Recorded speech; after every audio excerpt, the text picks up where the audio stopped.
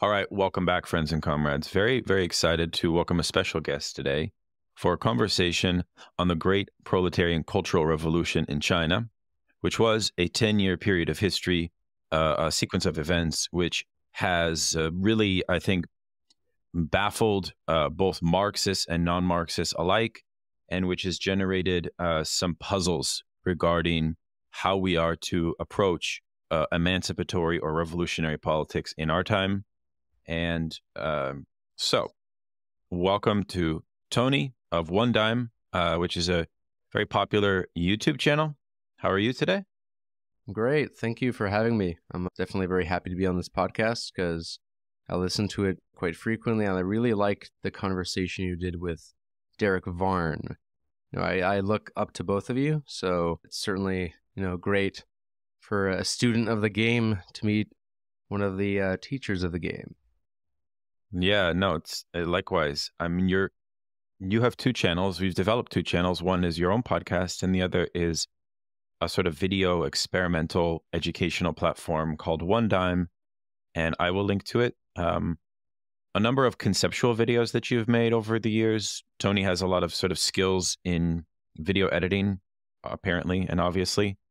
So everyone needs to check all of that out. And what I was motivated here was two things. The first is an essay that you wrote for this collection, which I happen to have made a contribution to as well, from Theory Underground. The title of the book is called Underground Theory. And as a side point, it was quite funny. A lot of people had a bit of a hysterical reaction to the publication of this book for a couple of reasons. One is there were a few anti-woke authors. I myself am not an anti-woke person, and I don't think Tony is either. Although that I think elements of the critique of woke have some merit, but I would never use or incorporate that language because I think it backfires and it misunderstands, and it's just, let's say, it's problematic. But because I support Theory Underground, our friend Dave, in his efforts to do public education for the working class, I decided to make a contribution to the essay. But anyways, when I posted about it, I don't know if you saw on Twitter, people were quite upset. The most interesting reason that they were upset about this book, Underground Theory, by the way, is because people don't believe or have a hard time conceptualizing what the meaning of underground is, right? In other words, people were saying, who are you to say you're underground, right? It's kind of pompous, right? Like, it's relative. Like, there maybe was a time in the 20th century where some authority could say and point to a movement and call that, in a bona fide sense, underground. But I felt that people were hystericized by this. They're saying, wait a second. And what that revealed, Tony, and I want your take on this, is that we've lost all bearing on the clarity of this idea of what is underground. So that was an interesting observation. I don't know if you have any thoughts. Yeah, it seemed people were mad about it, mainly for the anti-woke post-left association. Yeah. I would actually say that I am anti-woke, but I would say I'm not post-left, and I'm not anti-left. Whereas, there's a fine line, I think, between people like us who might critique aspects of woke culture versus people who use that to kind of Trojan horse right-wing talking points, or maybe be just simply seduced by right-wing talking points. But yeah, as you mentioned, people were also quite annoyed by the fact that Slavoj Žižek was headlining it and some more known authors. So they're like, this is not underground theory. But I mean, the whole point was, right, to boost no names like myself and Dave and all the other people. I would say you're definitely not a no name. You're like, obviously not as known as Slavoj, but you're definitely more known as an author than the underground people. Yeah. Well, putting that to the side, that's a little background. Let us turn to the conversation at hand. We are only going to touch the surface today. We are trying to unravel some issues in the West that I think in particular have been cloudy for a lot of analysts, whether you are analyzing the proletarian cultural revolution in China, which really kicked off in 1966 and ended 10 years later, very close to the time of the death of Mao Zedong, part of what we want to do here, Tony, is also just inform people that don't have much understanding of what actually went down. So I will ask you to just retell some things. But also I want to analyze the content of your second video. I encourage everyone to watch both videos that you published, and you published these just a couple months ago, pretty recently. And I'll link to them. You know, that question of the legacy, of the consequences, of the meaning of Leninist, quote unquote, Leninist politics, which Mao, of course, was always keeping at the center of his intentions, of his activity, even despite the fact that Mao will go beyond so many core presuppositions of Leninism, particularly around Mao's understanding of socialism itself, and of class struggle itself. So could we start by you telling us the predominant stereotypes that exist about the history of the Great Proletarian Cultural Revolution in China? Sure. First, I will start off, though, by saying how those videos came about. And as you alluded to, the videos that I did, one is the first documentary, which is on really what happened in the Chinese Cultural Revolution, where I really try to tell it chronologically, but also in a way that was nonpartisan. So people generally liked it on the left because I clearly wasn't a Maoist, so I wasn't portraying it in a very biased way, but I'm also certainly not an anti-communist. So I really wanted to simply just understand what happened, which made me a good candidate to do that. But the reason why I did that was because there is no good video on the Cultural Revolution on YouTube at the moment. If you look up the matter, generally you'll see there's 6-minute videos trying to give a very quick meta-narrative about what happened that's very oversimplified. And the only reason I would undertake such a difficult project, which is telling one of the most complicated, bewildering events of all time, I think, is simply because I had done that research beforehand for that article you mentioned, which was called Totalitarianism or Anarchy, the Contradictions of Anti-State Politics in Mao's Cultural Revolution. So I had written that essay originally for my mentor at the time when I was in grad school, Assad Haider, who you might be aware of. I would consider one of the most brilliant people I've ever studied with. And he quite liked the essay, and I added to it since. I ended up publishing it through the Underground Theory volume. Now, as you might notice, that essay is structured quite differently from the video.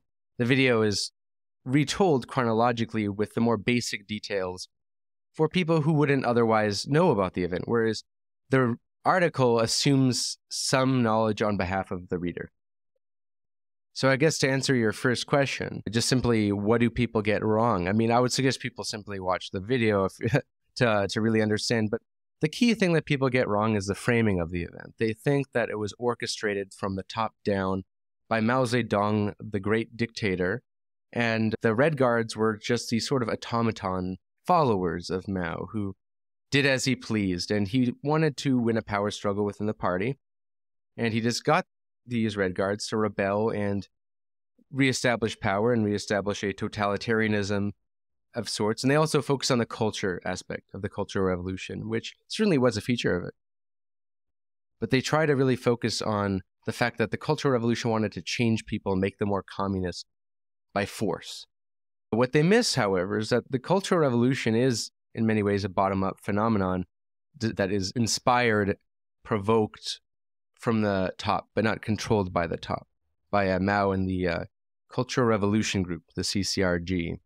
What people get wrong is the framing, and the Cultural Revolution, in many ways, I view it as a phenomenon of mass democracy, of mob justice. Now, some people like your mentor, Alain Badiou, have written about this in his essay, The Cultural Revolution, The Last Revolution. He has called it a expression of anti-state politics, in that he had a great trust in the mass to operate and build communism outside of the state.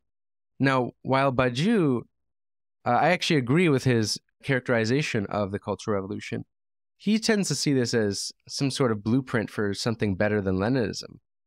I'm deeply skeptical of that. In fact, the implication of the article was that, if anything, the Cultural Revolution has more lessons for people on the sort of libertarian left, the anarchist left, people who assume that the problem is bureaucracy, the problem is state control only, and that if you merely give power to the people to develop communism spontaneously, you wouldn't have these sort of problems. Now, I think Mao was right to diagnose, as many people after him were, the problems of the Soviet Union, bureaucratization, all of that. However, I think the fact that the Cultural Revolution ended up the way it did is it's something that shouldn't just be taken for granted or blamed on Mao. It's something that is an expression of the risks, I believe, of mass rebellions. Because one thing I try to really point out over and over again in both videos was that the Red Guard factions, who, as we know, the Red Guards were these students, but also workers ended up joining them. And they emerged spontaneously, but Mao, of course, gave support to them, and they sort of become his followers. But they turn on each other, they end up in a factional warfare where everyone is claiming allegiance to Mao Zedong thought and true communism and anti-revisionism, but they end up turning against each other. But before that, you do see this blossoming of radical experimentation, which Mao very much promoted. Institutions outside of the state, collectives, different forms of proletarian organization. You see this really radical, elements of the Paris Commune, famously the Shanghai Commune, of course. But what people forget, right, is this didn't destruct by the state. It actually self-destructed through the factional warfare. You had factions go to war with each other, and almost what was really only much less than 2 years, really a year of blossoming of radical organization, sort of devolved into this sort of carnage of what we know as the Cultural Revolution, which is a mixture of, warfare. But even during the great blossoming periods, there were elements of what we could call today cancel culture, but in a much more serious form. People humiliating each other, getting in these little mob justice, doing acts of mob justice, such as voting if someone's a revisionist and that they should be subject to struggle session, where they would be subject to really whatever the crowd decided. It could be something as simple as wearing a dunce cap, or admitting your mistakes, or it could be something as severe as being beaten in public or having to strip naked in front of people. Like it really varied. So I'm trying to say the horrors of the Cultural Revolution were actually mostly inflicted by the people themselves. It wasn't akin to the Stalinist purges. Something very different here. So that's the point really I'm trying to get across. And that's not to take a sort of conservative position and simply say, the human nature is just doomed and communism can't work. But rather that I think there are risks in human behavior, in mass organization, mass politics, that can't just be dismissed as old liberal and conservative fuddy-duddy nonsense. I think there's some wisdom to ended up returning to a lot of the classical liberals who I tend to be quite critical of, such as John Stuart Mill, Tocqueville, who feared of the tyranny of the mass, the tyranny of the majority. I used to always dismiss that as an expression of bourgeois ideology. But I think there's an element of truth in it. And that socialists need to figure out how to prevent the dictatorship of the proletariat from becoming a dictatorship over the proletariat, or a cannibalization of the proletariat, in the same way that the bourgeoisie sought to check the bourgeoisie as well as the proletariat through things like checks and balances in institutions, like the founding fathers of America. That's what I think's interesting about them. They wanted to check their own power of their own class. And I think that's something we forget as Marxists, communists. We tend to think, proletarian power over the dominant classes. But we forget that, what if the dominated classes dominate each other? And that's sort of the message of the second video. And put a long story short. That's very good. No, that's really helpful. I want to go back to the origins of the outbreak of the Cultural Revolution by looking at a couple of phenomena that interest me. And Alessandro Russo, the Italian specialist, has written on this. And one of them is the fact that in a certain way, you could think about the evolution of communism in China at that moment in the late 60s, 65, 66, as a problem of what Rousseau calls the socialist factory. And he says that one of the things that was recognized by the Chinese Communist Party at that time was that within the factory, modes of fetishism still permeated sociality, let's say, amongst the workers. And so you had the kind of lack of clarity, or rather the ambiguity of what it means for the socialist factory and the working class to truly transcend this fundamental Marxist problem of the constitution of collective social reality. And there's that phenomenon. There's also the phenomenon, which happened around this time as well, and later, of Mao introducing a collective call, a call in a very broad sense for study on the concept of dictatorship of proletariat. Now, that is fascinating to me, because if we return to the origins of Mao's movement from when he was young, it actually started, as I like to say, as a modest study group. And here he is making a call for study at a scale which is unprecedented and is almost unfathomable. So you have to admire that from a certain egalitarian point of view, an intellectual point of view, right? And that openness of intellectual engagement and understanding of the role of the masses as an agency, as a force for the realization of Marxist practice. This is why I think, for all of Mao's faults, every Marxist has to have some reverence for this type of boldness and courage that he introduces. Can you speak about that, about those two dynamics of this question of, and this is very much related to the Shanghai Commune, of the problem of the socialist factory, and this how the Red Guards sought to resolve this problem? And then also, perhaps, could you speak to the question of the dictatorship of proletariat? Yeah, sure. There's a lot of things there to get into. Yeah, but I know you can do it. I know you can do it. Sure. Well, as you mentioned, the writer Alessandro Russo, in his book Cultural Revolution and Revolutionary Culture, writes extensively about this, and he cited it all over the essay which I wrote in Underground Theory, and I deal with him more directly in the second video on where I give my analysis of the Cultural Revolution, whereas the first video, as I mentioned, is more of a impartial, at least as much as possible, telling of the story of the Cultural Revolution. So Alessandro Russo, he points out a lot of things that you mentioned, like that Mao, years before his death, shortly before his death, was doing a study group on evaluating the dictatorship of the proletariat. He wanted to study the consequences of the Cultural Revolution. What did it achieve? What had gone wrong?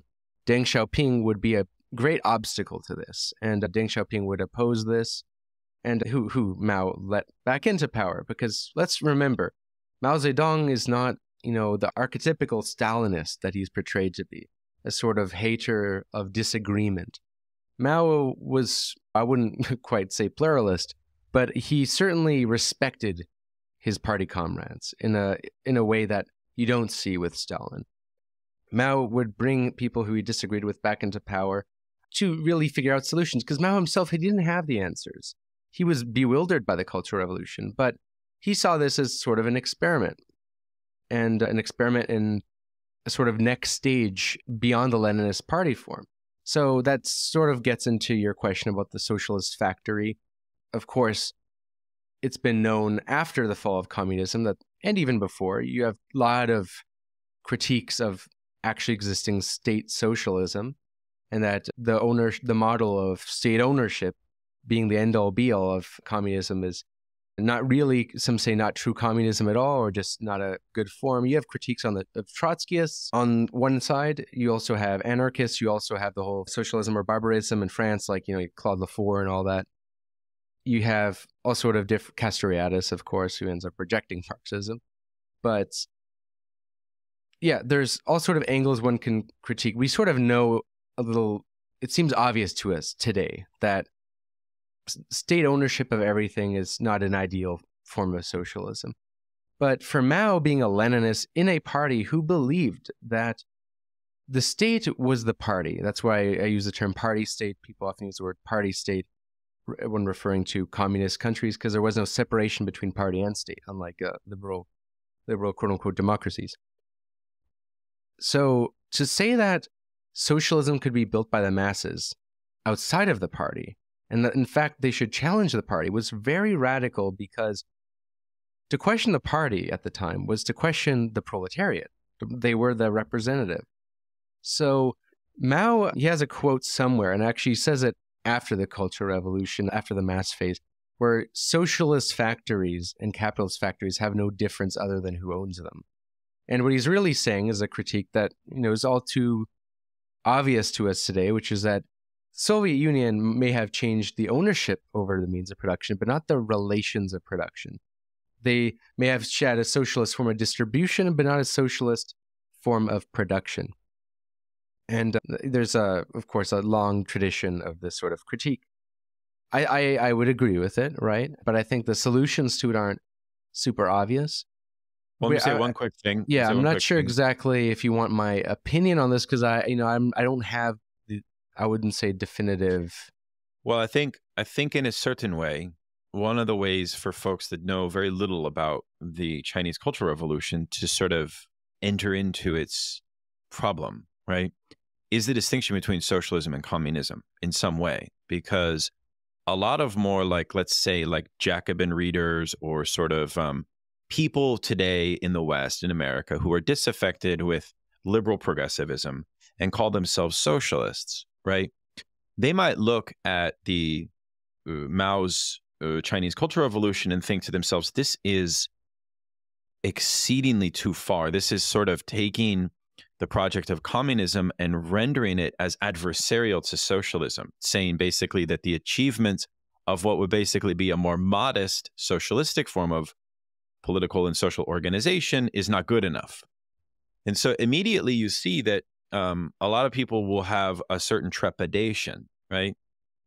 And it almost separates the wheat from the chaff there, is maybe one way to think about it. I don't know if you've thought about it in those terms, because I do see a lot of folks on the left look at it that way, or they look at it from the standpoint of the way in which the effects of the Chinese Cultural Revolution imported into France in particular, but other places in the West, and produce, for example, what Michel Clouscard calls the rise of libertarian liberalism.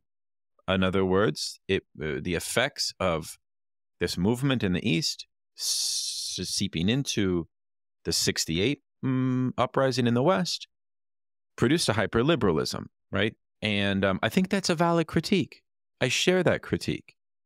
While at the same time, on the first point, I also consider myself in the tradition of Lenin.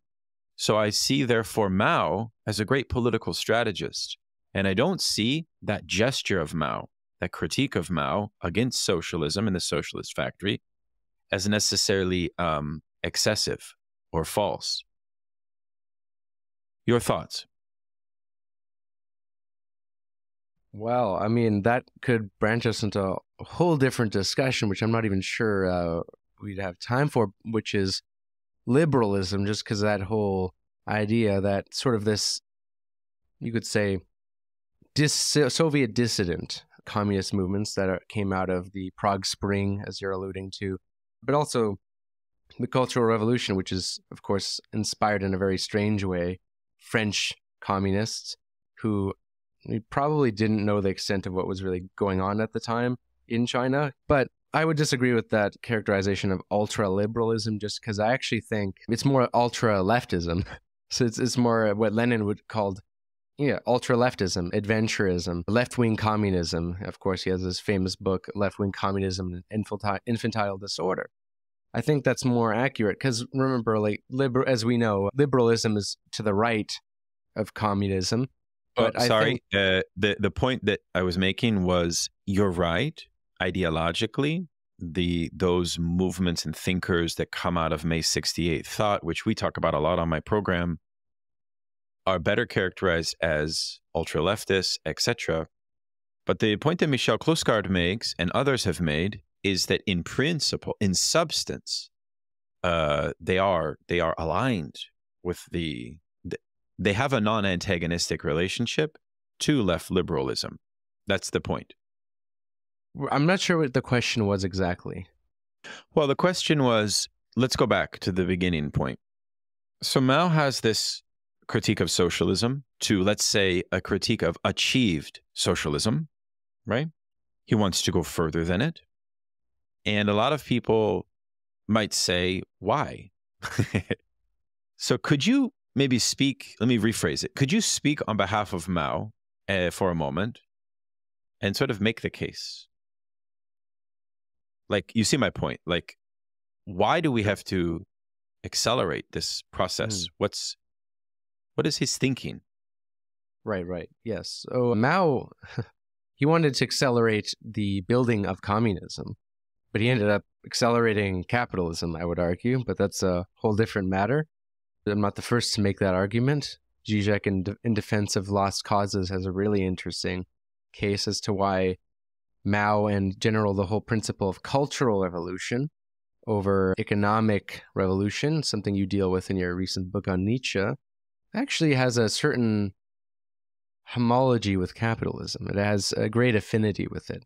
And yeah, well, that's certainly a more controversial claim to make. But to say Mao's case, right, which I think he had a lot of validity in. So Mao thought that the party became out of touch with the people. And of course, he develops very much early on, before the Cultural Revolution, the idea of the mass line, the idea that the party still needs its role in guiding the revolution. You still need leadership. You can't have decentralized, disorganized forms of organization. But Mao thought the problem with the Soviet Union is they didn't really understand what the people want, what they were thinking, and their concerns. So there was this democratic effort to really study the mass and to understand their concerns, then reapproach the mass again to see if those new proposals were appealing to them or met their needs. Now, I am clearly favorable to this idea. I think this is a really good idea. In fact, I actually think liberalism, liberal democracies, while having a largely undemocratic character in terms of sharing power with dominated classes, they actually perform a similar function with rights.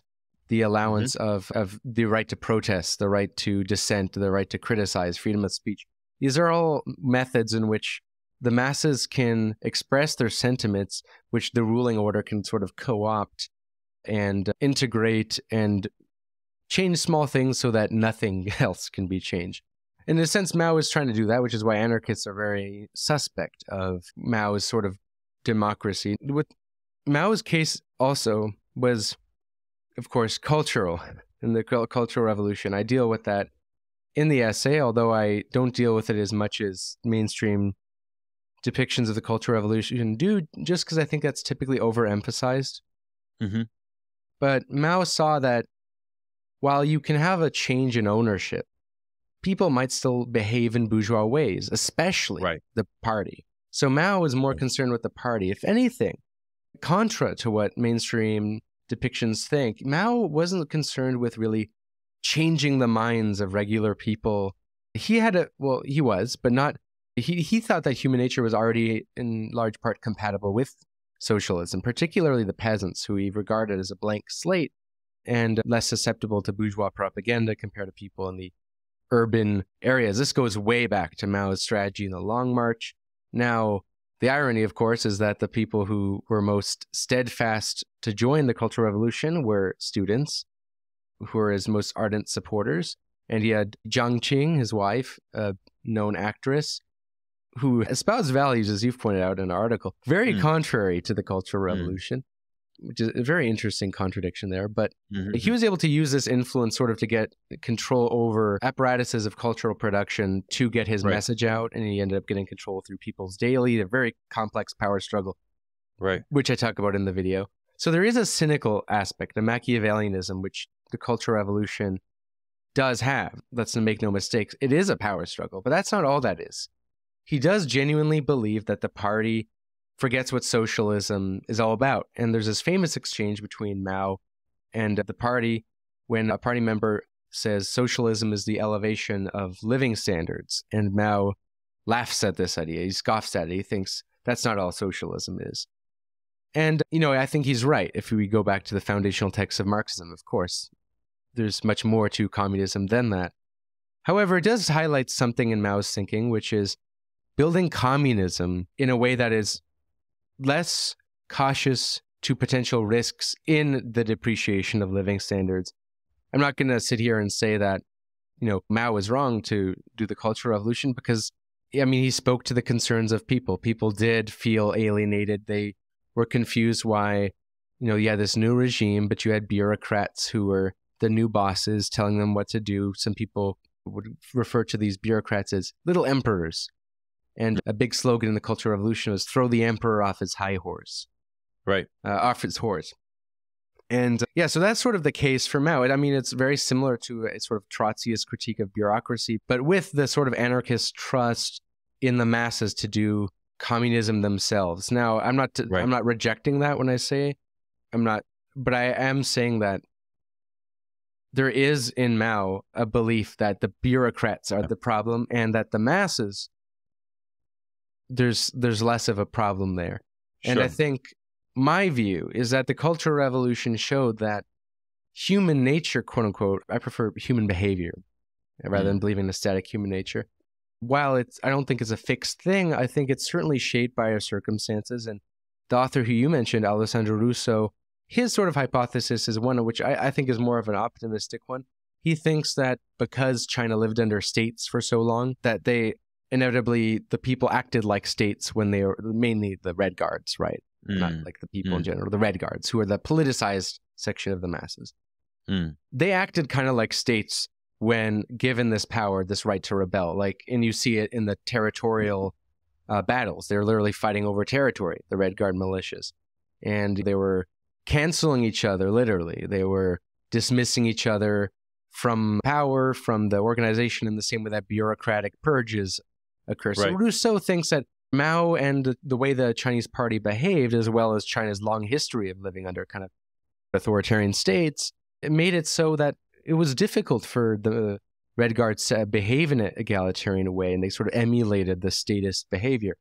Now, there's an implication in his work. He's not too overt about it, but he does imply that if the Cultural Revolution didn't begin as a set of top-down purges, and if it was from the start a sort of bottom-up phenomenon, maybe this wouldn't have happened. I doubt that, just because I think humans evolve much slower than that. I think we're quite slow to evolve. But I think the liberal wisdom in here is that there's checks against simply bad human impulses, which in the second video I mentioned Nietzsche, and weakness corrupts, not just power. Powerlessness corrupts. And I really believe that. That's something Nietzsche talks about throughout his work. I, of course, don't share the aristocratic politics that Nietzsche has. But I think there are these dark aspects of human behavior, not just within the powerful, but within the powerless. And the wisdom of liberals, right, is the utility of law, of checks and balances in regulating abuses of power. Now, what that looks like exactly, I think, is a discussion to be had.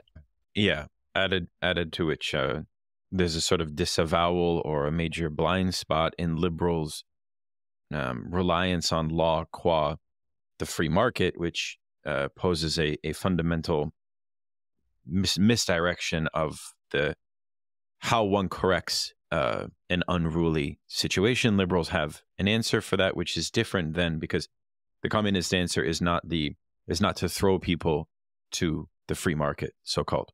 That's a side point. So let's go back to a couple points that you've raised. The first is the mass line. So if folks don't know probably next to the Bible, um, the Little Red Book, which was just simply a collection of quotations from Mao. Everyone can read it. I was just reading it recently. I've read it before. You should read it. There's a very fascinating passage, I would say just a few, very close to the beginning of the book, about how, to summarize, to paraphrase, Mao says, well, we know that in the United States, the white proletariat, right, are manipulated by the elites, by the elite bourgeoisie, and that if they are capable of overcoming this manipulation, the United States would have proletarian socialist politics.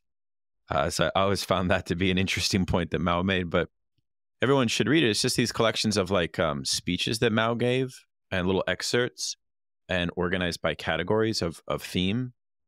And of course, one of the big reasons that the mass line becomes important is almost from a philosophical standpoint, a combination of a certain branch of empiricism, right? Which is guided by the logic, which is no investigation, no right to speak on whatever matter it may be. And one of the things that's clear is when you do have a stultified bureaucracy in Mao's framework, in Mao's understanding of it, right? By stultified, I mean when the class struggle freezes in a certain way, when the proletarian investigation into their condition stops, it is in that context that you have emerged rightist deviationism or the re-entrenchment of bourgeois ideology, for example. Now, what I think is interesting about that phenomenon in the beginning of the Cultural Revolution in 1966-67 is the sense in which how that right deviationist or bourgeois ideology is handled, how those contradictions, because ultimately it is a loss of the coherence or of the clarity of the management of contradictions, which you could understand the management of contradictions at the very heart of what Maoism is, right? Where primary contradictions and secondary contradictions like are to be understood at a certain time, but there are also conditions and preconditions for the determination of the proper handling of contradictions, you see? That also is left up to the masses, that in some sense. And so you see, Maoism, therefore, if you understand it, is to be understood as a comprehensive philosophical strategy for the treatment of the class struggle at any given conjuncture. Now, one of the interesting things about the Cultural Revolution is that they're handling these contradictions in the sphere of the superstructure in a lot of ways, i.e., in the domain of society and culture. And so immediately in that domain, you are handling contradictions of deviation, of bourgeois ideology, detethered from material labor concerns in some cases. And that also, because Mao is simultaneously encouraging this handling by the Red Guards, which Rousseau makes an interesting point, by the way, that it is largely sociologically not yet clear the class composition of the Red Guards. In other words, what motivated the ideological fervor and excesses of the Red Guard in their censorial and persecutory is not reducible, say, to the category of them being petty bourgeois. Because you see, it would be nice if we could say, well, in the West, and we often do say this as Marxists, right, that the problem of a particular form of left-wing politics has to do with the class position of the intellectuals that propagate this politics.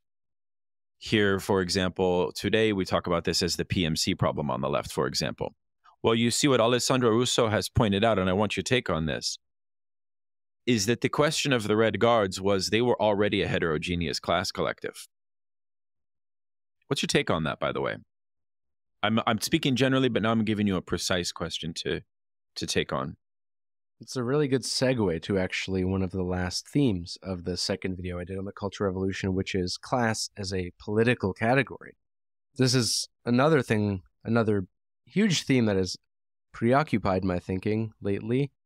So let's go back to the dictatorship of the proletariat. So the assumption is that under the dictatorship of the proletariat, whether it is represented by a vanguard party composed of members of the proletariat and the peasantry, or whether it's without a vanguard party, whatever, because, there's the anarchistic interpretations of Marx, of course. So the understanding of the dictatorship of the proletariat is basically that, well, we already live in a dictatorship of the bourgeoisie, even if they're not necessarily in charge. So if you have a dictatorship of the proletariat, naturally, they will use what was created by the bourgeoisie and the means of production in their favor for their own class interests, etc., and they'll progress towards communism, socialism. The problem is, as in China, and not just in China, but in most Soviet countries, that just didn't happen. Now, we can say many reasons why. There's plenty of theories, disagreements. There's the Stalinist theory of revisionism that started under Khrushchev.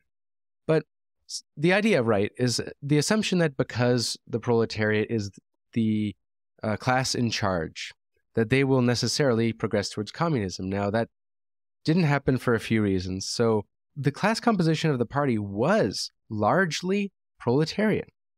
And this is something we take for granted.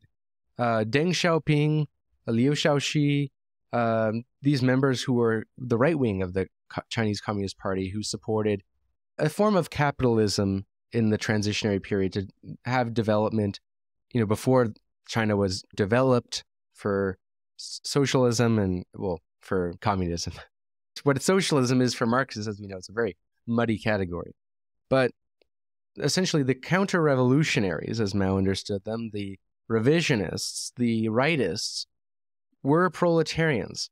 Now, something interesting, now this is related to what you directly asked about the class composition of the Red Guards. They were proletarians by origin, I guess, because they're bureaucrats now, so technically they're not technically, but that's not how you're framing it. Yeah, I don't consider bureaucrats a class, but a social category. But that's a different, debate. Of course, there's many theories of class as there are Marxists. But with regard to the class composition of the Red Guards, they were the conservative Red Guards and the more radical ones. The conservative ones were mobilized by Liu Shaoxi and people of the right wing of the Chinese Communist Party, who, let's remember, were actually the people in charge. Mao was, at this time, the spiritual leader of China. He wasn't like a dictator with absolute power. He just had an insane level of popularity, huge cult of personality, which he was able to leverage to inspire rebellions, much of which people already wanted to do. They were waiting. There was all this energy, all this fervor there. He just kind of unleashed it. Now, the conservative Red Guards, what's interesting, usually came from more proletarian backgrounds. So in China, in liberated China, after the Communist Party took power and firmly consolidated it, people of proletarian origins, peasant origins, were favored in jobs, in universities, whether you could become a member of the party.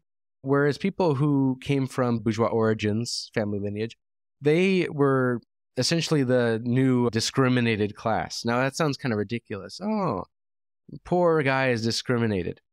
But the irony, right, is that in the Cultural Revolution, the conservative Red Guards, the ones who were mobilized by Liu Shaoxi, the ones who were sort of against these radical breaks from the party, establishing things like the Shanghai Commune, establishing things like organizations that are autonomous or semi-autonomous at the very least from the party state.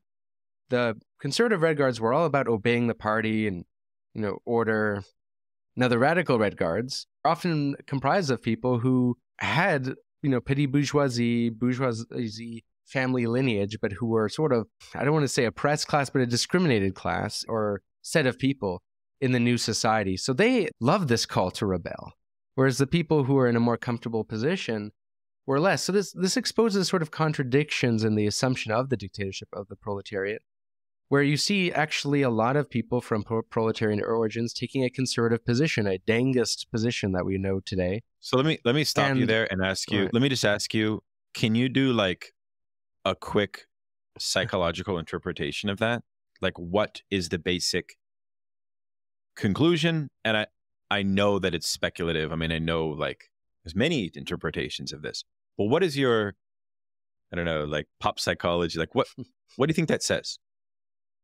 I think part of it is not so difficult to understand.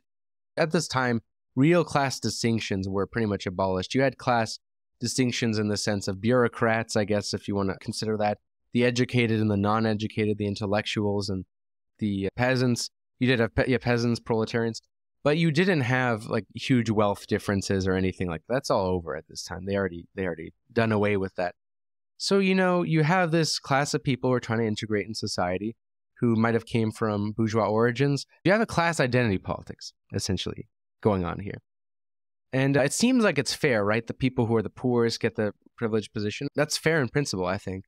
However, let's not assume that just because they're from the poor origins that they're going to necessarily support a transition to communism. Because as you pointed out, bureaucrats, they have a privilege, of course, over people who are not, and also people who are in the universities who have better career prospects. They're in more couchy positions. They're less likely to be all gung-ho about radical experiments in communism. They're kind of thinking, okay, we're transitioning. I like the way things are. Let's just keep it as it is, some development.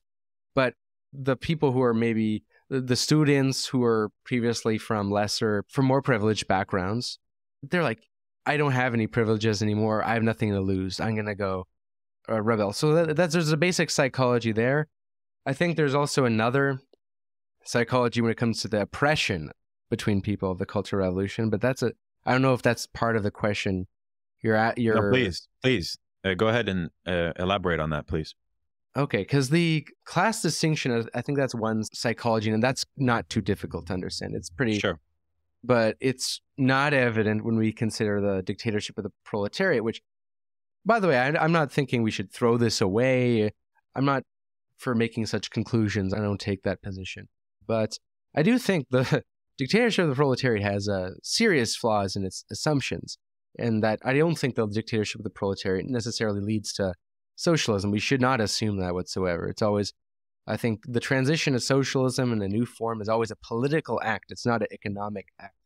So the core argument there is that class is an economic category, a socioeconomic category, but it's not a political category, meaning that how people are, their class positions and their class origins, even less so, are not predictive of their politics in an obvious way. They aren't. And it seems like they would be, but they aren't. And we know this just from today, the fact that, I just want to say something very quickly about this. It's also raises the question of what we call voluntarism. So what do I mean by that? Well, one way to think about the problem of voluntarism is to reference a experience that I once had sitting in a lecture given by the philosopher Alain Badiou, who Bruno Bostiels, who's been on my show, calls a post-Maoist. And he said something super interesting once, and I want your take on this because it's related. We won't lose the thread, don't worry. He said, May 68 in France, the uprising of the students and the workers in the factories, occurred at a time in which capitalism had zero crisis and was functioning fine. May 68 in France, therefore, was a uprising that was successful based on the organization that occurred that brought it about in this sense. Like it was, in that sense, the objective conditions of the system of capitalism, right? I mean, he really sounds like how Gramsci appraised the Bolsheviks, right? When Gramsci called the Bolshevik uprising of 1917 the revolution against Marxist capital.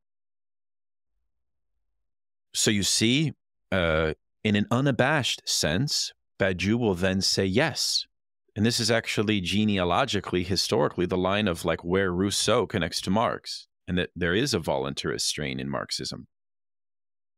That's actually an interesting thing, is to be an unabashed Marxist voluntarist. Because you're right. Class experience does not translate to a homogeneous or predictable form of politicization. As I say in my Nietzsche book recently, I think you may have read this section of it. Well, from the standpoint of Nietzsche's vitalism and his will to power, the working class is so far from that. So any vulgar Marxist idea that the working class is somehow, by virtue of its exploitation, going to have a voluntarist or be primed, right, for politicization by virtue of that exploitation that they experience is not necessarily true. But, and this is a big but, that doesn't mean that education, right, cannot occur, which would allow for politicization to occur in a certain way for that class experience. So you see my point.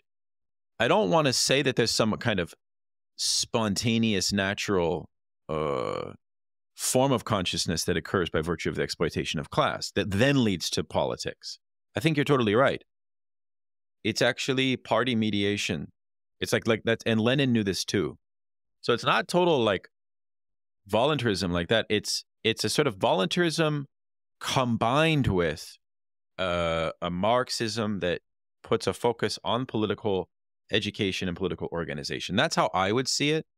And I know I'm saying things in general, but please now I invite you to go back to what you were saying. Yeah, I'm sure, as you know very well, your mentor Alain Badiou writes plenty about this in Politics. Can Politics Be Thought? He identifies Lenin's What Is to Be Done as his favorite text of Lenin, because that's where he sort of critiques economism and does, as you just mentioned, kind of put forth a voluntaristic view of politics. I mean, to describe it in a very vulgar way, I mean, I've always seen Lenin as one who sees that you need to grab history by the balls. You need to intervene in history. And it's why I like Alain Badiou as a contributor to Marxism. I'm very skeptical of a lot of things in his politics, but I like his view of what politics is, which is an intervention in history. And he sees that in Mao. He sees Mao thinking that we need to intervene in history to establish communism. It's not just going to happen. It's not inevitable.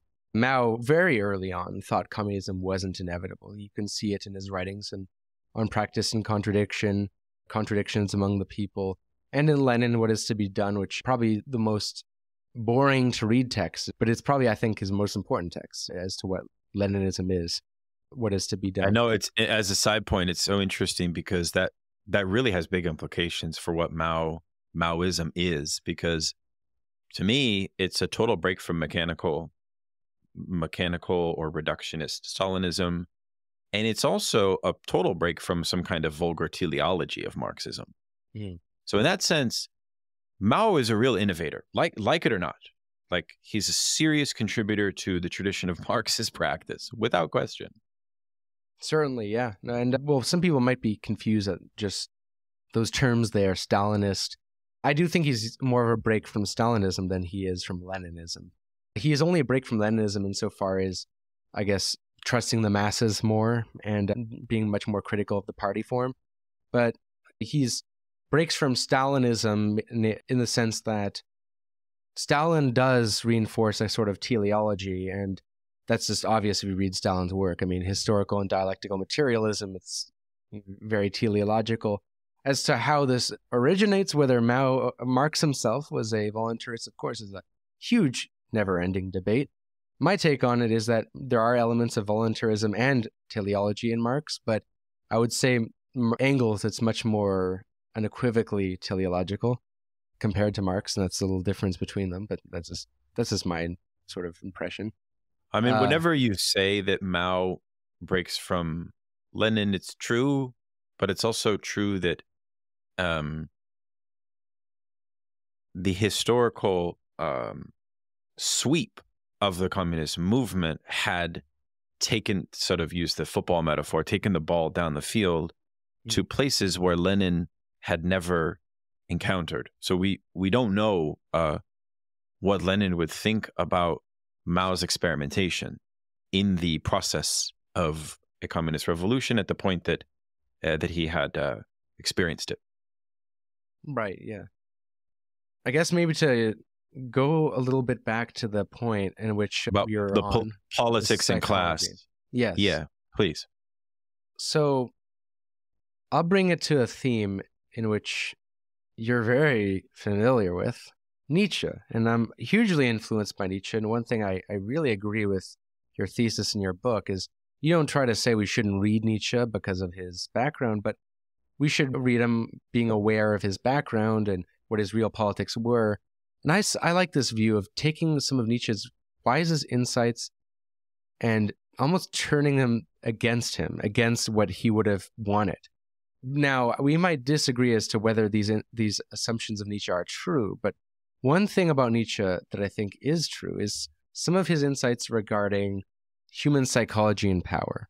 And this is a reoccurring theme. The quote I use in the second video, which is, those who are impotent essentially often have a greater thirst for power, or that thirst for power, rather, is often comes from a sense of impotence.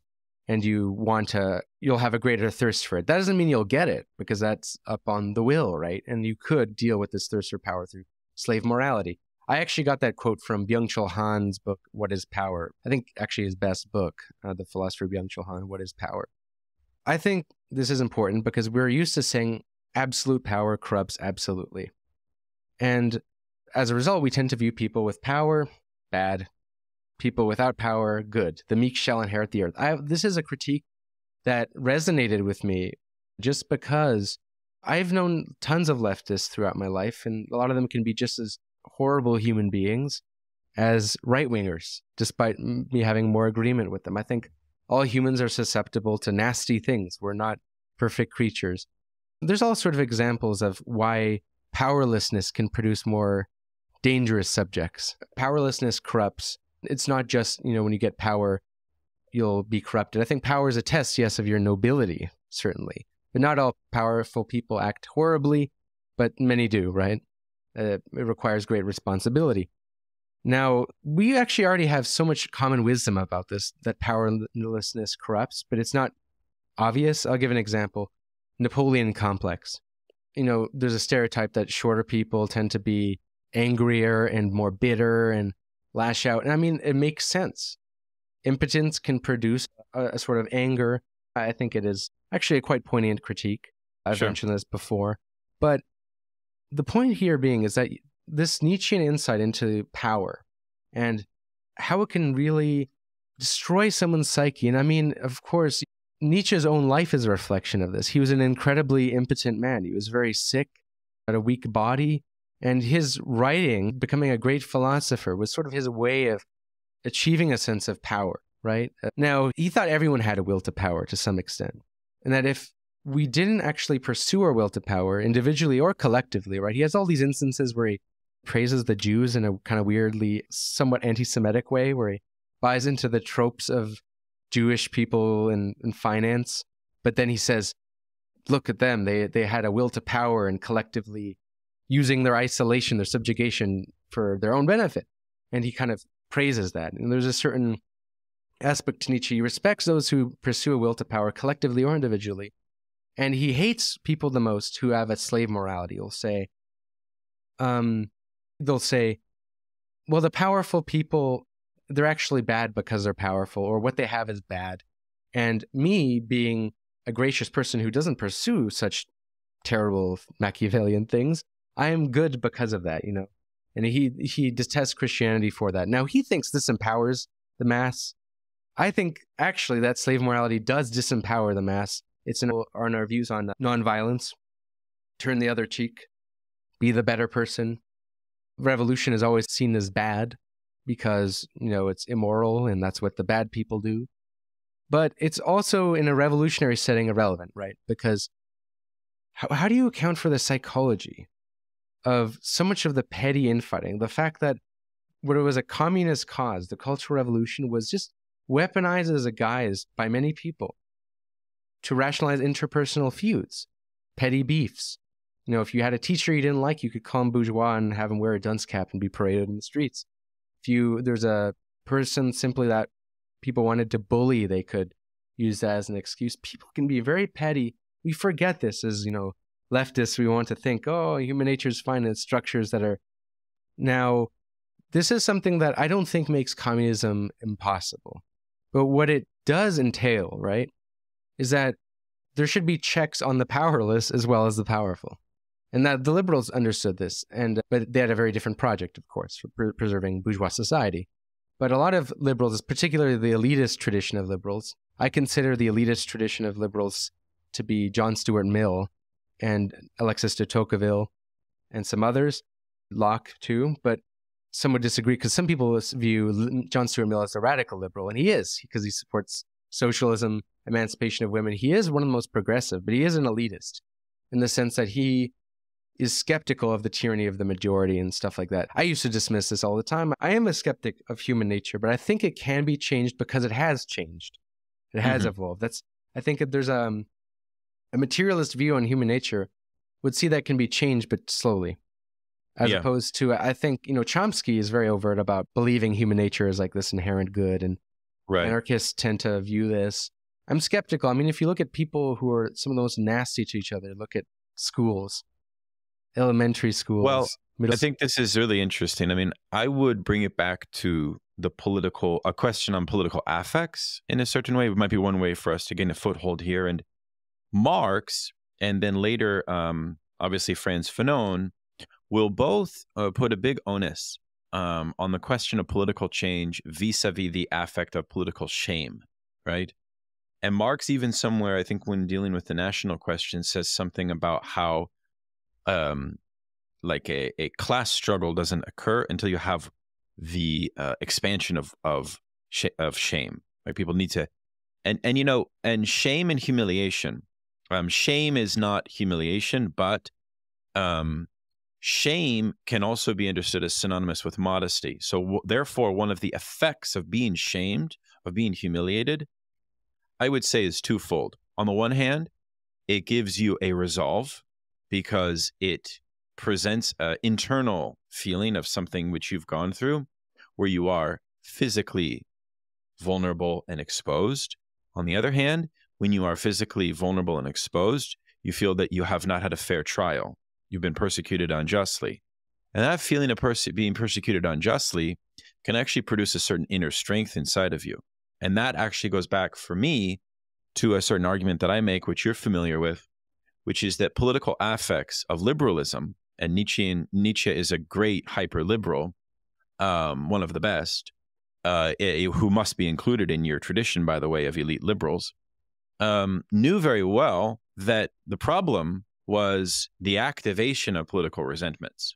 So I think the question that we're dealing with here revolves around how we allow for the venting and the expression of political resentments, and how we manage the experience of being shamed in a certain way, because it's a powerful political motivator, right? And I think we all have probably personal anecdotes that we can recall from our lives, especially living in after Donald Trump came to power, of the weaponization of political shaming and humiliation rituals, which we ourselves are going through, obviously in a liberal context, unfortunately, because they are valuable and they do produce a certain effect, right? They produce a certain frustration as well. And I think one of the things we're experiencing right now in our culture is the limit point, the dead end, the wall of the efficacy of these hyper-liberal forms of shaming that have emerged since Donald Trump came to power. They clearly are not producing a form of politics that is capable of facilitating what we as socialists want, which is a material transformation in a mode of production which allows for the continual immiseration of people, right? So in that sense, I think all of this stuff is very pertinent, obviously, right? And I think what you're saying about the point about class vis-a-vis economic versus political, I want to return to that. And I want to invite you to say a little bit more about that, if you would. Because I think it's one of the biggest insights of your second video. Mm-hmm. And I think it's one of the big lessons that the Cultural Revolution gives to us, right? And I want you to say more about that, and then I want to move to a conversation about the like let's call it the reverberations or the impact that the Cultural Revolution has had in the West. I want to focus on that next. But say a little bit more about class and its lessons, if you would, because I feel like you had more to say there. Right. Well, actually, I have most to say about your term liberal and its relevance to this whole conversation, the way you use liberal, because I think this is where we might have a disagreement. But I will say first answer your question, because I think it's actually, there's a quick answer to this, which is class is undeniably a hugely important economic category. It's a socioeconomic category, which has, if anything, been left out too much by left movements, especially in academia. There's been a retreat from class, as a certain author named Ellen Wood has written about. Many people have written about this. I think there's now a return of class politics. It's happening. But class politics, I think, is actually kind of a contradiction in terms. Class is an economic basis, and it's a basis of our politics, right? It is something in which a lot of people have in common, being dominated. I tend to use the term, if you notice, dominated and dominant classes throughout my work, even in other articles I've written. One article I've written on Nikos Poulantzas that is on Cosmonaut.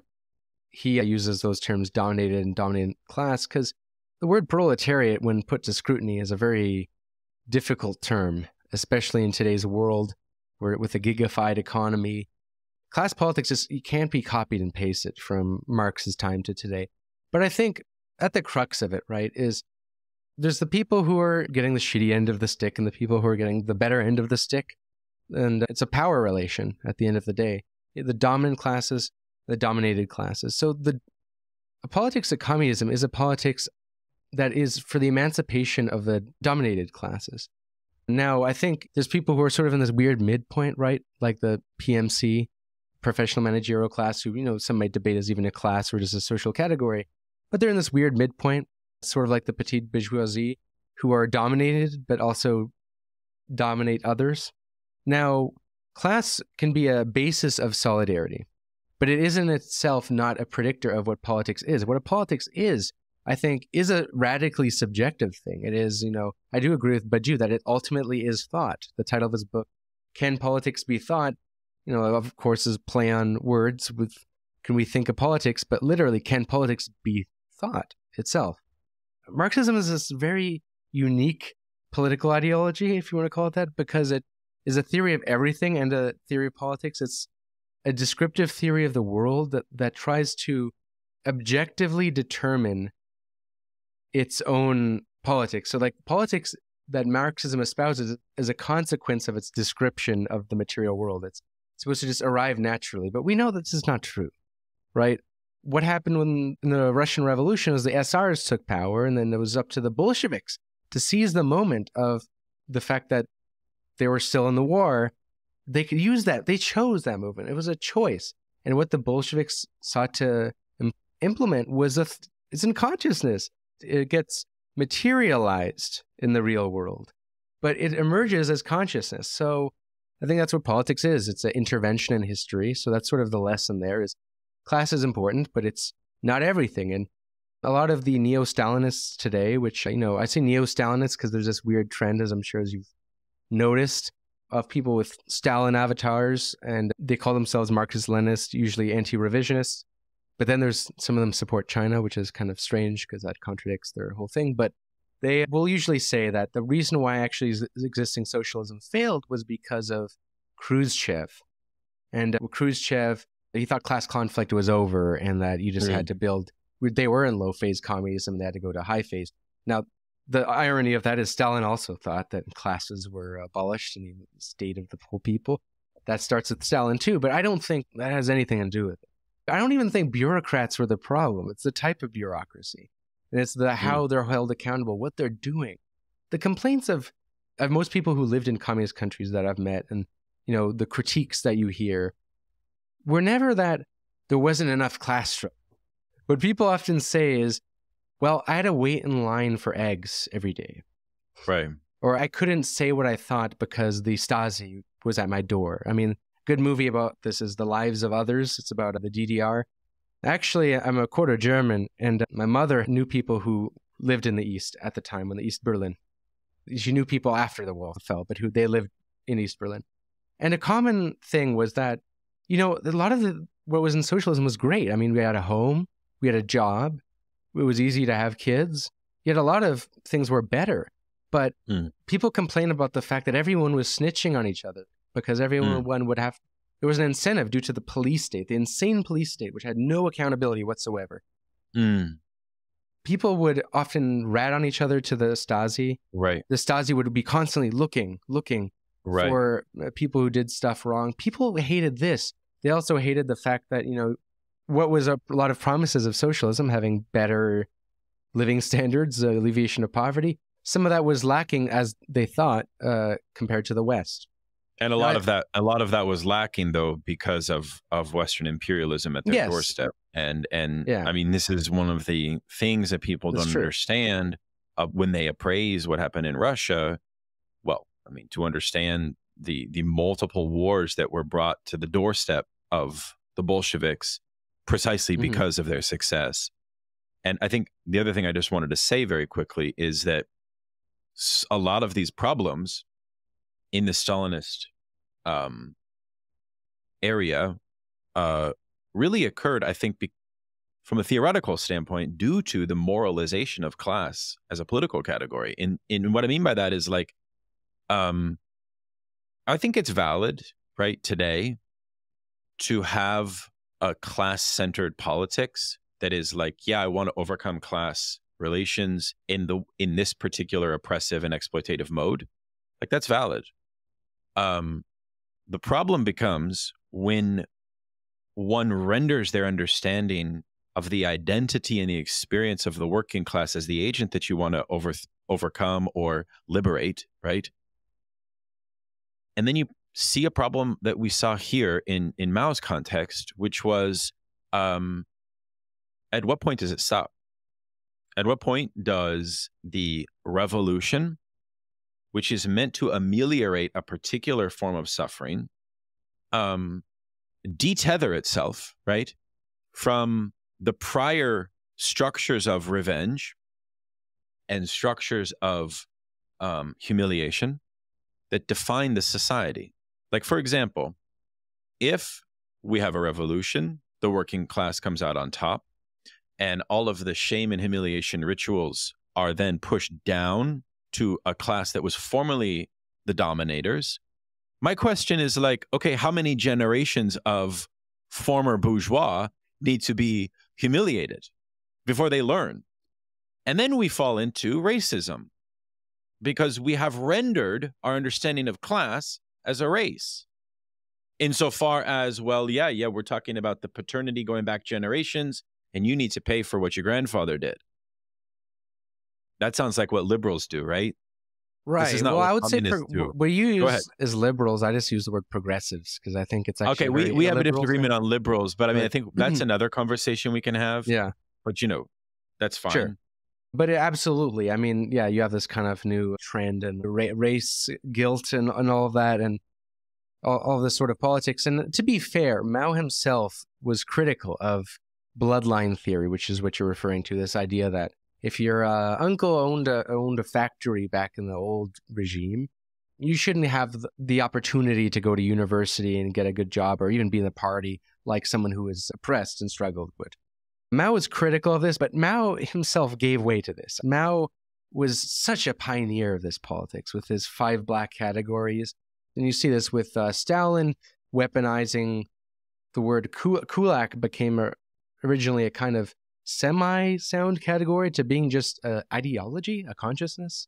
Right. Yeah, you could have kulak consciousness, and you just use that really for administrative ends to justify. Well, I mean, it's the same thing since, we're having this is a wonderful conversation, by the way. I mean, it's similar to a certain vulgar reading even of Hegel's reflections on work, right? I think we should never forget, form the rudiments of the presupposition that informed a lot of communist ideas that the correction of bourgeois ideology could be solved by introducing people to manual labor. Now, that's an interesting thing that people should study, because I do think that the experience of manual labor doesn't produce necessarily like clear moral effects, but within the class relation, I think actually like they could produce effects which could be beneficial.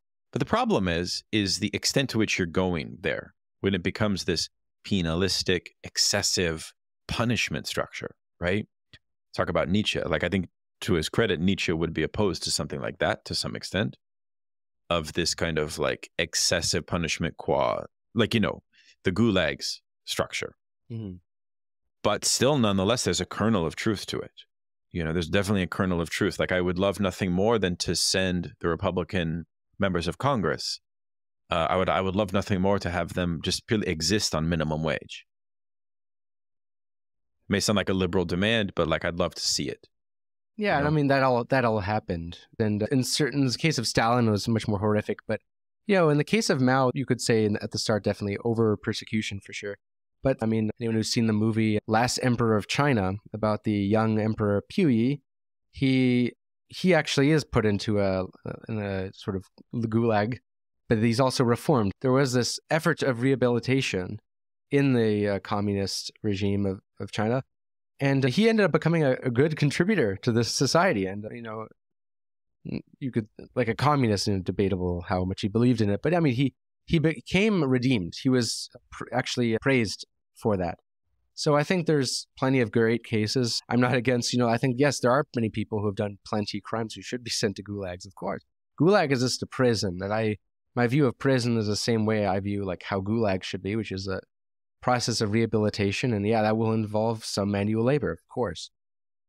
To be against that's just silly. Even prison abolitionists, they kind of just want to replace it with Norwegian prisons a lot of the time, right? So I'm not under any delusion when it comes to the need that some people certainly do need to be persecuted, like in any regime. But class politics, right, is sort of, it doesn't tell us much about anything of what the politics is.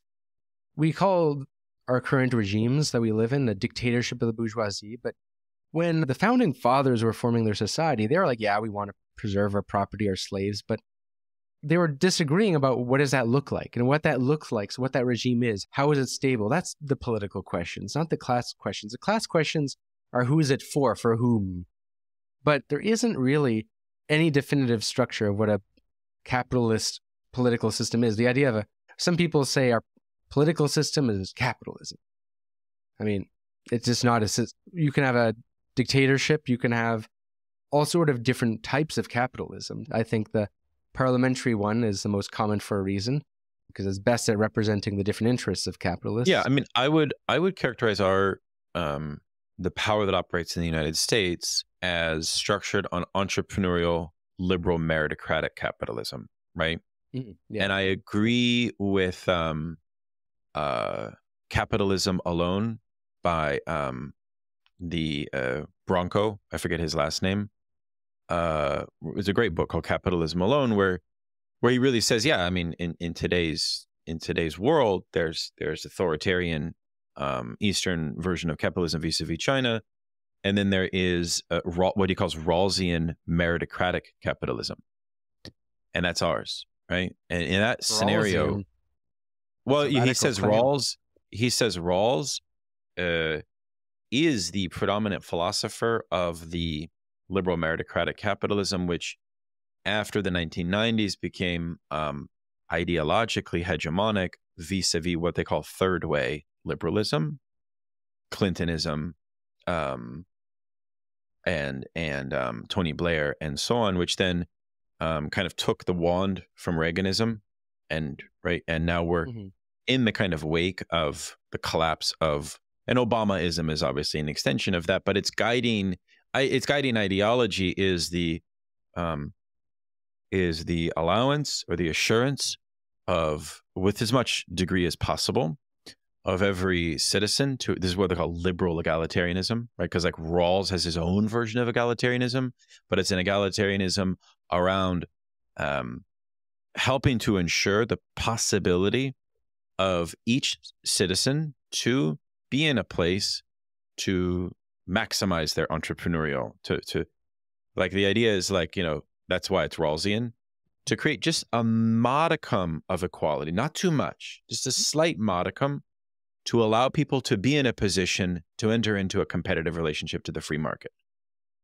And I think that our system is kind of geared towards that. But I think also that after 2008, we have major blind spots about bringing people to that form of equality, which is why I believe that one of the major tasks of socialism in the West is a serious reinterrogation of equality, because we have this huge portion of our society, like, for example, the 50% of people that don't have a college education, right?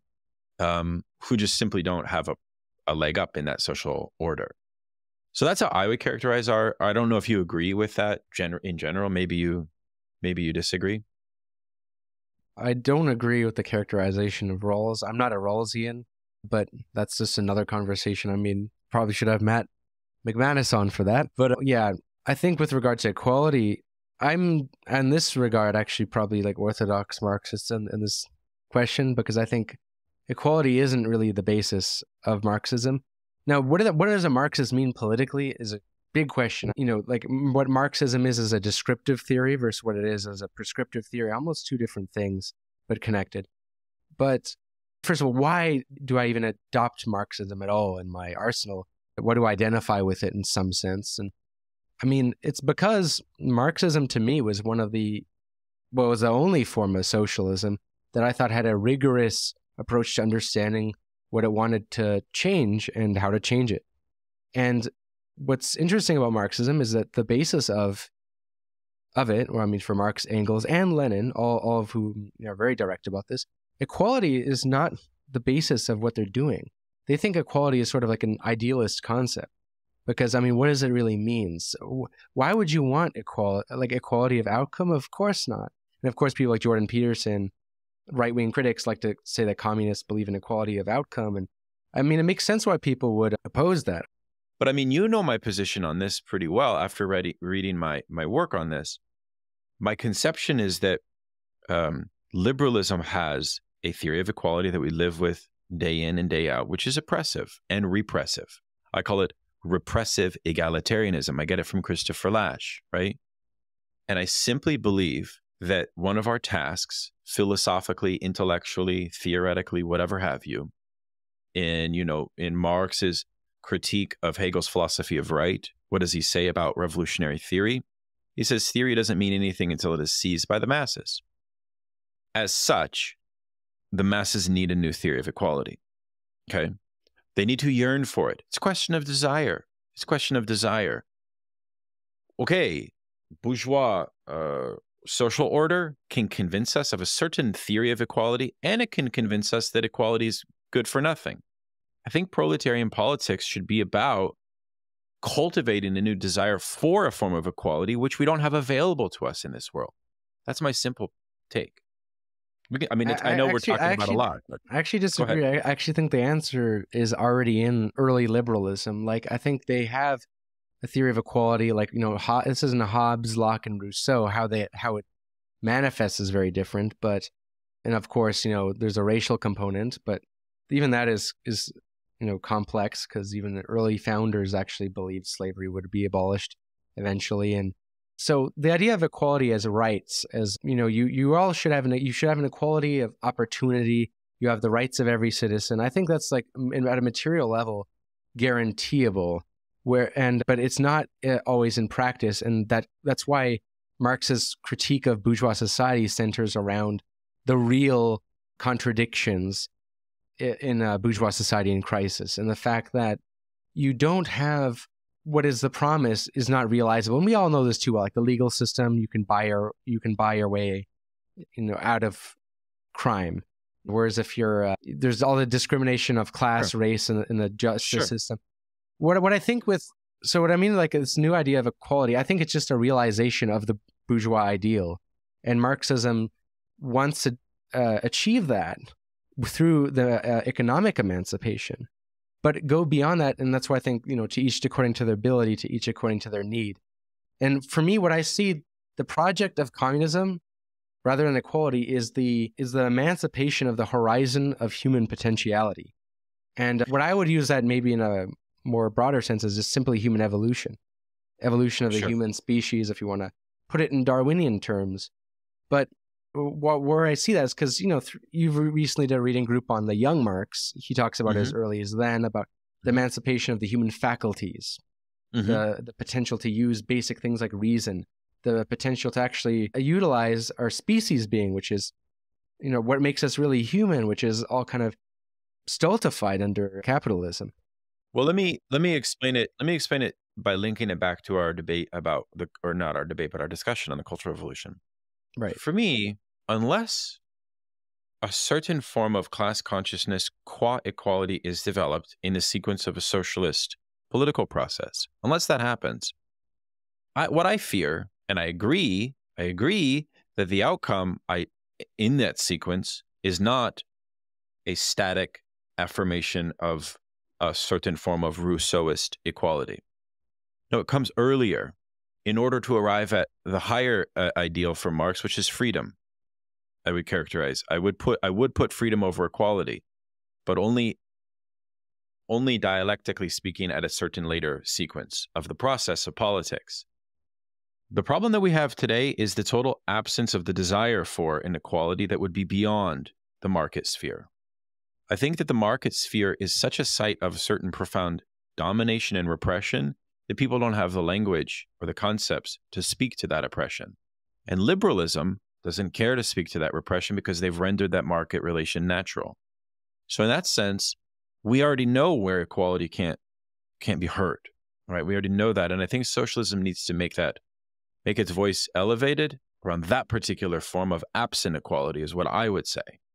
So I don't know that we necessarily agree, because ultimately I don't think that socialism will work if it's based on some kind of uber transcendental equality that is then forced, precisely because if that happens, then I think you lead to a lot of these repressive scenarios that we're talking about, like in the Cultural Revolution. But maybe, Tony, if we could in our kind of closing time, if I could open up a field of reflection, and if there's anything undone that you want to say from before, you can. But here's my final question for you.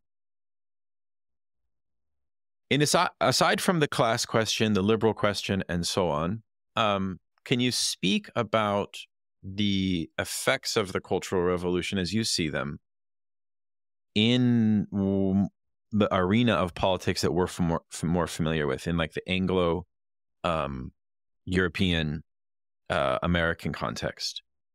Like, how do you see the lasting symptoms, maybe? Like if there's like undone symptoms, right? Like if you use the metaphor of psychoanalysis, like it's an unfinished, when people talk about Zizek, he says so many weird things because he never finished analysis, so therefore symptoms remain in some sense.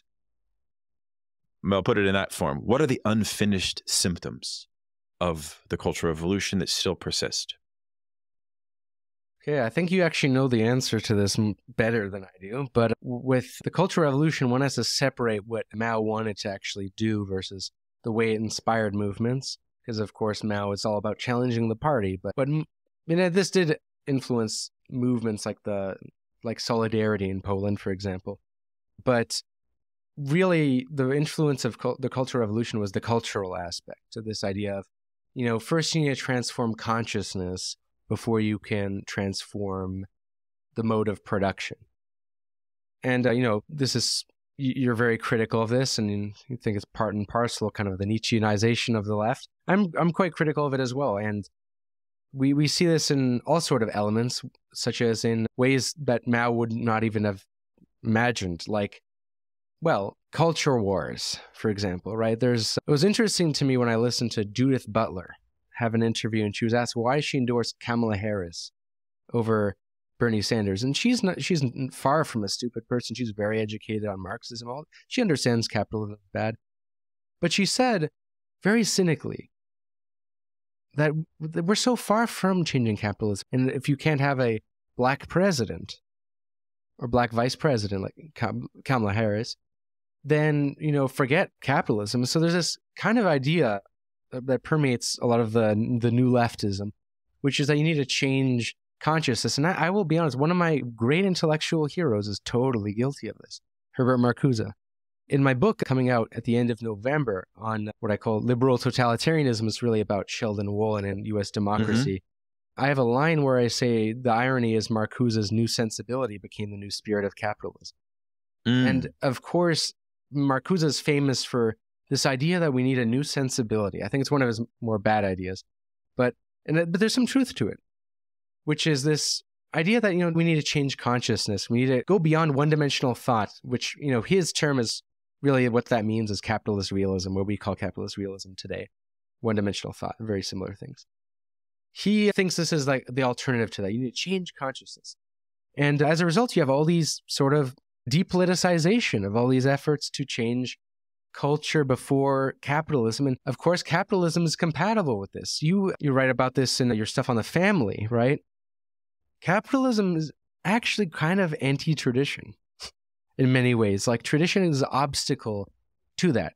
Slavoj Žižek makes a very radical claim in Defense of Lost Causes, his book, that the Cultural Revolution paved the way for Chinese supercapitalism because by tearing down or attempting to tear down all of these relics of China's feudal past or ancient past, like Confucianism, Buddhism, by trying to tear this down, literally and metaphorically, it actually kind of makes what is a radical change, and that is capitalism. Capitalism being, as Marx said, all that is solid melts into the air. He called it the anarchy of the market.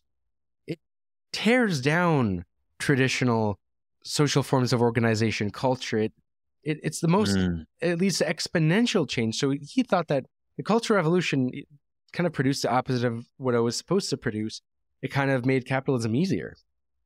So it is. Can you hold that thought? I just want to say one thing. This connects back to your point on Judith Butler. I haven't seen that interview, but it's very interesting. And of course, I'm aware that she made a big contribution to Kamala Harris's campaign. I want to see that interview. But it's interesting, though, because if you take this mode of analysis that you're articulating, well, then changing capitalism would ameliorate Judith Butler's worry, would it not? Which is that, yeah, there's a relationship between the anarchy of the market and the intensification of racism. Because one could understand the intensification of racism as a feeling of being threatened, of the removal of instability in one's life, as well as the removal of one's own traditional sphere of comfort, let's say, right? Mm-hmm. Well, what's doing that? What's the cause of that? Right. It's a reaction to the kind of stratification of communities. It's a reaction to change, but it's, of course, they don't really know what is causing the change and why it is. And of course, race becomes an easy scapegoat. And it's why capitalism does this double thing where it kind of simultaneously accelerates racism, but also ameliorates it. Exactly. Yeah. Yeah, exactly. It kind of does both at the same time. It's really strange. And we're in some sticky territory. I think your secret's Straussian, Daniel. You know, I think in your book, you have a lot of points that we're both trying to make right now that are very hard to talk about on the left. And so this is perhaps a departure from the Cultural Revolution, but I guess the point of that is this aspect of changing culture before you can change the material conditions. I mean, it hasn't worked so well for the left. I mean, and it's very compatible with capitalism. And there's some authors who have argued that religion has held back capitalism. Now it would be a very idealistic argument then to go say, we need to bring back tradition to stop capitalism. Because, you know, this is where conservatives always fall short. Conservatives think you can bring back the ideas, but they forget the ideas, why they're dissolving is partially due to a material condition. And what I think with communism is not that it'll necessarily help those regressive traditions. I think what will be inevitable and necessary under communism is just a new form of tradition, where I think a better tradition. And that remains to be seen. And I mean, it's been tried. The French Revolution tried it. It's tradition, but it's also myth. And it's also political ideological myths. Like, for example, we all despise, in an intellectual sphere, an intellectual sense, meritocracy, because we know it's not really fair. We know it's not really true, but we have to live it. We're forced to live it as a pragmatic, disciplinary ideology. Like, it would be foolish to not do well for yourself in your career, would it not? It would be foolish to not try to get into a good school, would it not? So, one of the things that happened in this question of the socialist factory in 1966 in China was what they call the ideology of Stakhanovism, which was the incorporation in the USSR, right, of forms of Protestant work ethic, right?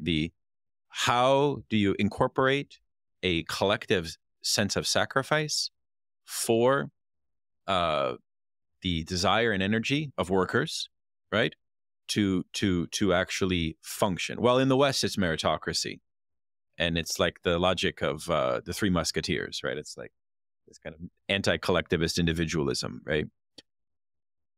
In a future communist society, it's not clear what political myths will orientate the people's desires. In Marxism doesn't have a ready-made one.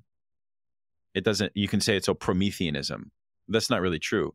No, I think Bolshevism shows that every revolutionary sequence invents its own political myths. And that's why Nietzsche is such an important thinker for politics, because Nietzsche knew about creating concepts as myth. Like, he knew about that, right? That political myths mean a lot.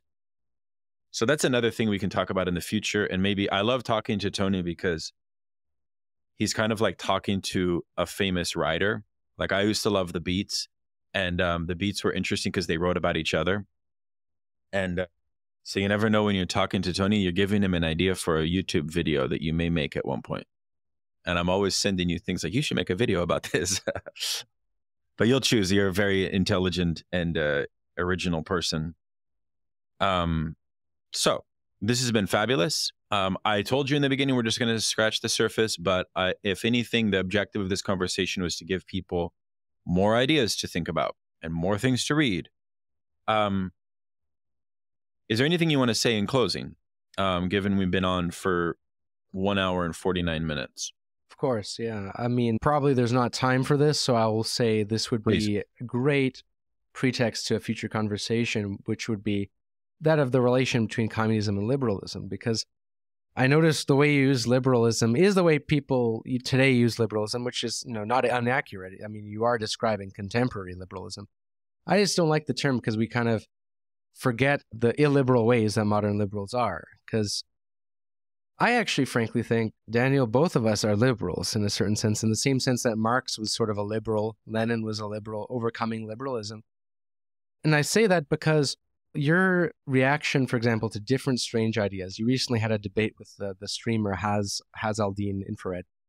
And your approach is to deal with contradictions by actually hashing them out, by directly confronting these ideas. I'm all for that. That's my approach. I'm against the people who think you just can get rid of problems by canceling people. I think that's not a liberal thing whatsoever. It's a highly Stalinist, but it's what Alessandro Russo, I can't believe I never used this term yet in this discussion, would call dismissal. Dismissal, and I mentioned this repeatedly in politics. Dismissal is this kind of bad human instinct, you could say, of kicking people out of an in-group due to whatever reason. And it's a pseudo-politics. It's you get rid of a problem by just, attacking individuals. It's this sort of individualist subjectivity. He calls it a status subjectivity. I don't know if I agree with that term, but it's this authoritarian subjectivity, a mini authoritarianism, where people want to deal with a conversation by just kicking someone out.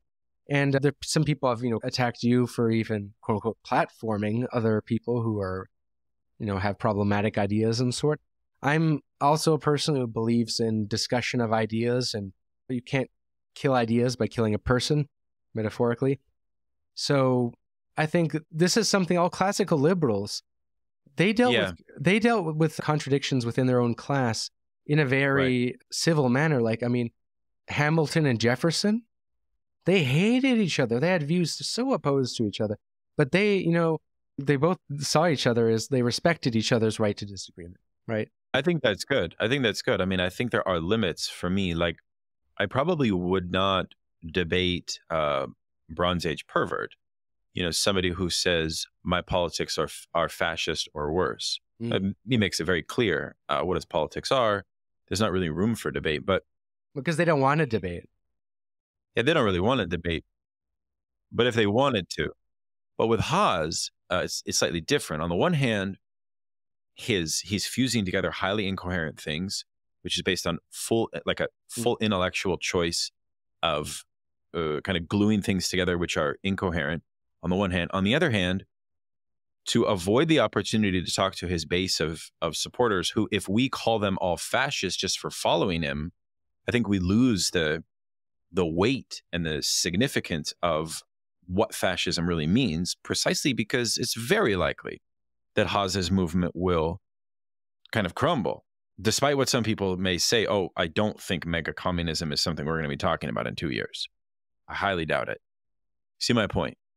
So it's kind of goes back to the Judith Butler point, which is like, how do you appraise the subjectivity of a reactionary?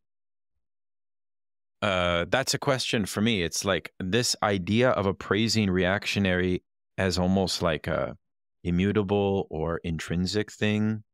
I'm opposed to that. And part of that is biographical because of where I come from. Like I mentioned, you probably know, I come from a very conservative family. Most of my people would be considered reactionaries on the left, right? So anyways, I don't want to get into that, but thank you for that word. And I think we should definitely talk more about liberalism. And I'll exit on that note. Yeah, no, this has been fabulous. And I wish you the best of luck. And I can't wait to see what you come up with next in terms of videos. And how can we find the book? Yeah, so the book will be coming out on Revel Press. Some people like Derek Varn, Mike Watson are writing on there. Some people who are formerly associated with, back in the day, was called Zero Books. Yeah. And yeah, that'll be coming out in November at the end of 2024 after the election cycle. So people probably forget by the time they're listening to this. So I would say in the meantime, just give me a follow on Twitter and check out my videos. And if you're interested in long form discussions, I also have a podcast called One Dime Radio where I interview all sort of people who I think have compelling things to say. I did a podcast with Daniel on his book. I think I was one of the first people to interview you about your book on Nietzsche. So yeah, go check that out. It's called One Dime Radio with the number 1 DIME.